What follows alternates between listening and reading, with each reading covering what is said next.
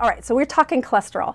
Over the past week, I've had even a couple folks lead with the questions of presenting their cholesterol to me, saying, why did my cholesterol go up when on the ketogenic diet? I'm like, that is actually a predictable problem. So when I look at the ketogenic diet, here is one place that most of us started out, and that is a red blood cells. You can see those little circles in the back of that here, and you can see my little squares floating along. Those are glucose. So when we start out before the ketogenic diet, we have almost all of our body filled with glucose.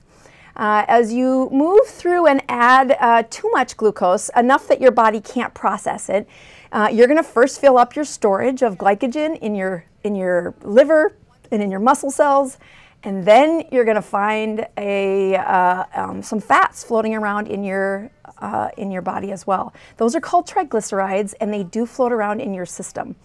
We've talked about this before. We've said, yep, these fat chains, the word tri stands for three chains of fat that are held together by a couple of glucoses. We look at times when we split those chains apart to make them into ketones, and we get a few little glucose molecules that come our way.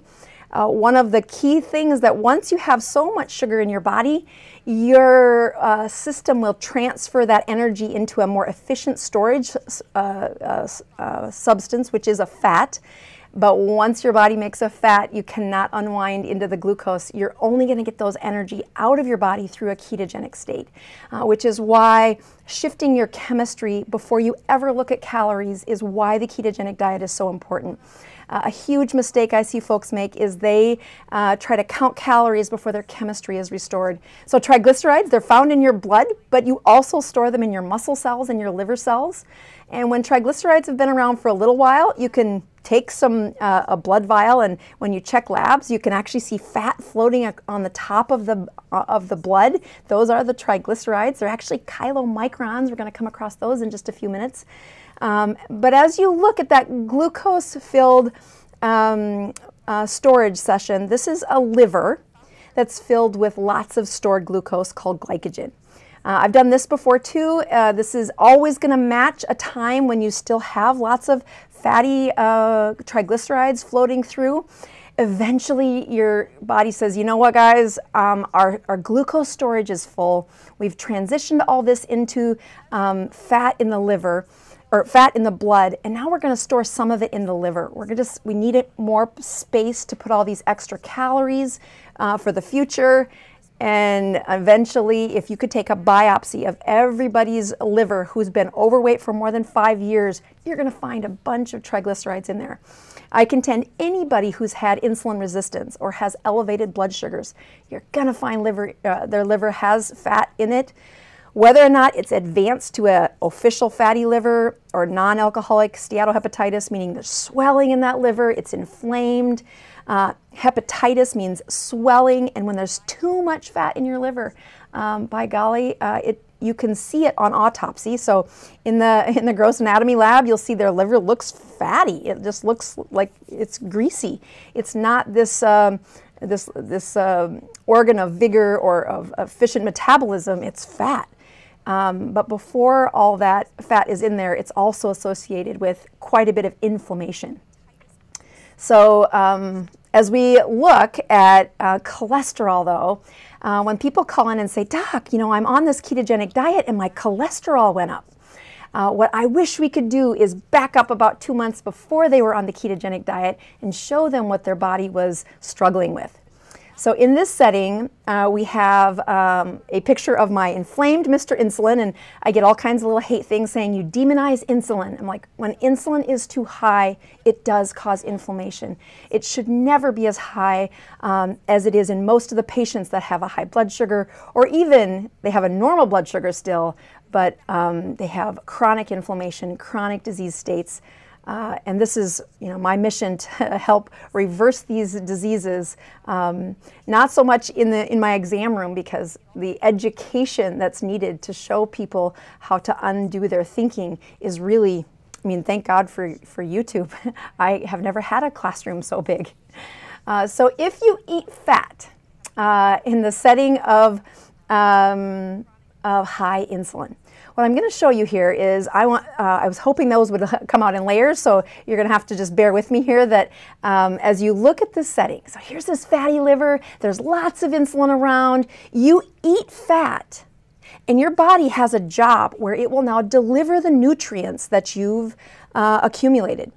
So you put that nutrients in, it goes into your intestines, most of that fat is absorbed, is digested into your lymph system. Your lymph system checks it out and it will be processed through your liver.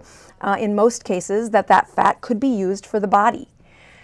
However, if that liver is full of fat and it's full of glucose storage, most of that will be shuffled out into the blood in a place called the chylomicron. So I don't know if you can appreciate that when you look at that chylomicron, it is the most red of the 4 molecules I have up there in that cycle. So chylomicron is almost all triglycerides. When I can see that lipid layer at the top of the vial of blood when you've drawn blood on somebody, we know that there's a bunch of really big molecules called chylomicrons, and they're filled with the fat that you just ate. The reason those are important is that this chylomicron is going to deliver nutrients to your body. And in the setting of high insulin, things get stopped up. Now I'll tell you some things that are wrong about this slide, and like I said, each time I do this talk, it's going to get a little better. But the chylomicron is about 100 times bigger than that LDL cholesterol. That the chylomicron's really big, the VLDL is smaller, the IDL is smaller, and that LDL is the smallest of all of them. So the size of these goes from very large all the way down. And what's happening is throughout the route that your body is trying to off this nutrients, it is trying to deliver VLDLs, IDL, or trying to deliver fat as nutrients to the body. Now this is happening before you are on the ketogenic diet, so you're pulling in glucose, you're pulling in fat, usually they eat them in combination. Even if it's low fat though, you'll still find that chylomicrons will be present after a meal, and they're filled with triglycerides because triglycerides are the favorite energy for muscle cells, for the cells of the body. Not your red blood cells, the rest of the cells, but liver cells, heart cells, brain cells. Actually, don't do brain. Blood-brain barrier gets a little funky. But think of the rest of the body needing to stay alive, passing around those triglycerides, making sure they have lots of storage, ready to have fat available if they need it.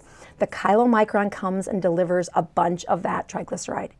What you're left with is it turns into a VLDL. Well, this just means that you've gotten rid of some of the triglycerides, and then the VLDL circulates a little bit more, and it becomes an IDL, and then it becomes an LDL. So who cares about this? LDL is the other name for the bad cholesterol. Now what you should notice on this picture is that there's not an arrow connecting that LDL back to the liver. It gets stuck in circulation. When that insulin is high in a person's body, it cannot recycle all the way back to the liver. And that's where the danger gets to be bad. We measure not just how much LDL was around, and that's been our test for so long, which is flawed. What we really measure is how small is the LDL, and the longer it hangs out in the blood, the more it becomes a rusty bullet. It becomes oxidized. So this little bitty LDL, we're going to morph it into a bullet-shaped, this is what kills people, is a very high oxidative, lots of small little particles of LDL, and it's because it can't get back into your liver when the insulin is high. So we take on a ketogenic diet. They say, "Doc, my cholesterol went up when I went on this ketogenic diet." So here's this liver before ketones start circulating. It's full of fat and it's full of stored glucose. It hasn't had to tap into the storage for ages because you've been eating so many carbohydrates that your insulin is high, and that stops you from undoing the storage units that are found in your liver and found in your storage found in your muscle cells as well. So you see in this bloodstream now we've got some ketones, which means you've dropped those carbohydrates to 20 or less. You now have a few glucose floating around, and there's probably more than that, but for effect, it's like lesser glucose. You've got some ketones. You've still got some of those triglycerides because you're eating fat, and your liver has a huge dam built up of stored energy to get rid of. So as we kind of take on this little fatty liver, here come our rescue ketones along the way. You're on a ketogenic diet. And now we're going to show you what does it look like when our insulin is not quite so crabby. He doesn't have a big flame around him this time. This time he has what I would say, he's in a low insulin state. And this time our cycle continues all the way around. That evolving arrow still takes triglycerides and puts them in this huge chylomicron. The chylomicron goes to deliver where the fat can be delivered. And at first, your body is emptying all the stored triglycerides that you stuffed into the muscle cell, that you stuffed into the heart cells, to the skin cell, you know, all the places where you have a mitochondria. You are now burning that because the glucose first got emptied. But there's still a lot of extra fat hanging out that has not been recycled. So the key component to what happens when you finally lower insulin, which is why when you hear me coach people on the ketogenic diet, phase 1 is to never look at calories, look only at fat, keeping a high fat content and measuring your ketones. The ketogenic diet isn't a way of eating as much as it is a state of chemistry. When you want this process to continue, people say, I've been on the ketogenic diet for 2 years. What I want to know, if that's you, is have you been proving there are ketones in circulation? And even if those ketones are just a urinary ketone stick that's positive, that's okay. It's a cheap way to do it. The process when you check a blood monitor is a higher accuracy, a more precise measuring tool. But it's also more expensive, and there's a lot of people that are kind of afraid to poke their finger.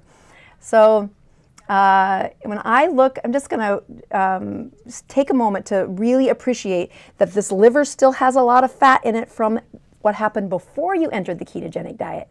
And in this recycling, there is still a lot of extra fat that needs moved to the places where it can finally get less of the dangerous LDL cholesterol in circulation, which is that oxidized, really old LDL cholesterol. It's very tiny now, especially if you've had insulin resistant for years and years.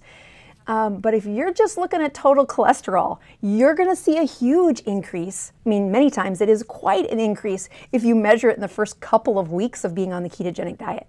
I tell patients, high cholesterol doesn't kill you especially that LDL cholesterol is what you're mostly looking at. When you're on the ketogenic diet, I need you dialing in that you're truly in ketosis and that you shouldn't look at that cholesterol for months. In my clinic, I do something else, which is what we're going to get to here. So at the onset of the ketogenic diet, once again, we've got that insulin who's nice and he doesn't have a big flame around him. He's much lower than he has been. We're proving that there's ketones floating around. The first few weeks of a ketogenic diet, we are really emptying the stored glucose in that liver. And if you're one of the folks that have written in over the last couple of weeks saying, Dr. Bosworth, my glucose is so high in the morning, I haven't eaten anything in 12 hours. Why is my sugar so high? It gives me a clue that you still have plenty of storage in that liver, that you have had your liver do such a good job of removing glucose from circulation and putting it in the package called glycogen. That morning fasting sugars that are high give us a hint that your system still has lots of stored glucose floating around. And before we can empty the fat, we got to get the glucose emptied. So this is a long game. This is kind of changed behavior that doesn't show up for a week, but really is a cycling process that becomes better the longer you stay consistently keto. So as we look at that little liver, after about 12 weeks, you can see most of that glycogen is gone now. The stored glucose, which is the easiest to get rid of, is now not really abundant in most people's liver. You'll have some folks where they kind of fall in and out of ketosis, that quickly that glycogen will store back up. They're used to lots of glycogen. But if you stay consistently keto for 12 weeks, most people's glycogen in their liver has returned to a rather normal level, or at least much better than when we started. Please subscribe to my channel. And don't forget to click the notification bell so you don't miss out on any new videos. Stay tuned.